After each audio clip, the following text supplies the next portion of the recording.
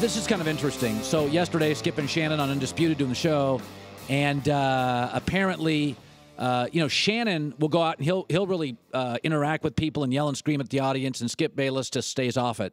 He doesn't. He sees his, like I do, his Twitter and Facebook as a promotional tool. He's not going to waste a lot of energy on yelling and screaming. But everybody does it different in our business. Some politicians go back at the public. Some media people do. Some singers. Some basketball players.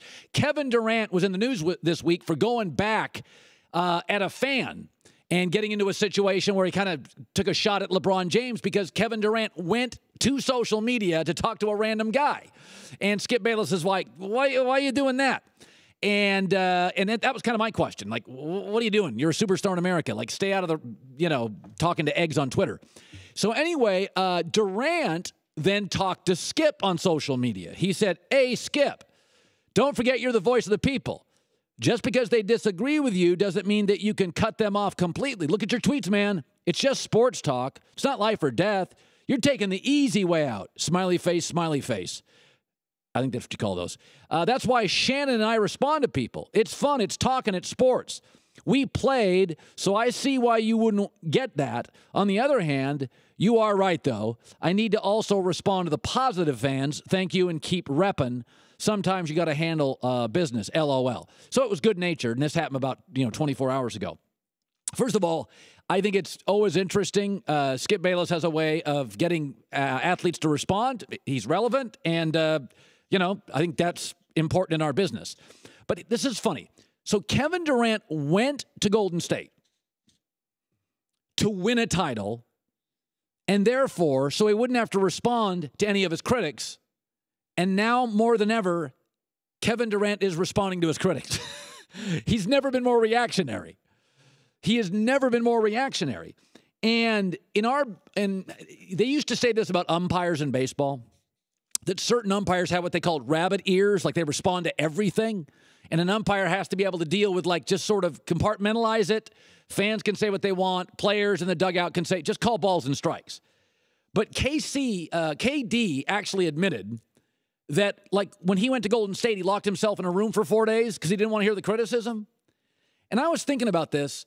Like, it is amazing that there are 3 or 4 athletes right now that I would put on Mount Crymore, that they respond to criticism at an absurd level. Cam Newton, Kevin Durant, David Price of the Red Sox, and Odell Beckham. That they are incredibly reactionary to random thoughts, media thoughts, marginal criticism. And I mean, I'm kind of fascinated by this, is that Kevin Durant, now I don't think he's as good as LeBron, but you can make the argument that he was certainly the best player in the NBA Finals. He's taking shots at people on YouTube. I find it really interesting. I mean, Cam's reactionary. Odell Beckham got into a fight with a kicking net. David Price with the Red Sox. I mean, I've never seen an athlete that thin-skinned. So some athletes can tune it out. Some athletes, you put them on Mount Crymore. I do think Durant's a remarkable player, and there's nobody happier in the world that he's winning than I am. And by the way, I have never once in my life gone out of my way to get people to respond. I don't really care. If they do, they do. But when I criticized Dabo, I didn't criticize Dabo Swinney. I said during the year last year, I'm like, I don't think Clemson's as good as all these other teams because Alabama's destroying everybody and Florida State. And I started naming all these teams, Ohio State, and I'm like, they're all killing people. And Clemson should have lost 4 times. And then as soon as Clemson won the national title, their coach came out. Remember this? This was minutes after winning the title, took a shot at me.